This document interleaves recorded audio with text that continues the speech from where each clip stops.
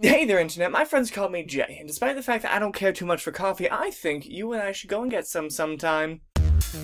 Being someone who immediately latched onto the internet while I was growing up thanks to its magical ability to help me avoid the terrifying world of social interaction, meeting up for coffee has continued to be this odd ritual people do that I don't really understand. I mean, I get the process, I think, but I'm still trying to figure out the why. I mean, the whole idea certainly isn't new. It's basically a thinly veiled excuse to speak to somebody while offering them something sweet as well to hopefully tide them over to join you. And for as long as there have been new people meeting each other, there's been a need for those people to be doing something while that's happening. I suppose today's cafes and coffee shops are really just filling in the void left behind from yesteryear's diners and ice cream parlors. I mean, the whole place is really just a buffer, you know, a relatively safe middle ground that isn't associated with any of the persons coming in. They provide you with the cushions and the service for delicious drinks if you're in the mood for something fun. It doesn't end up being anything as intimidating as someone's new house, especially when you don't know them and what, you know, scary closet skeletons they may have. And it also doesn't rely on the weather in the same way that a walk would, while all at the same time not providing too much stimulation. Like a movie theater where, oh hey, you had fun, but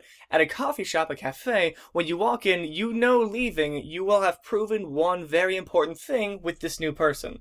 Can you talk with them? Can you hold a conversation? Can you guys entertain each other off of the merit of yourselves alone?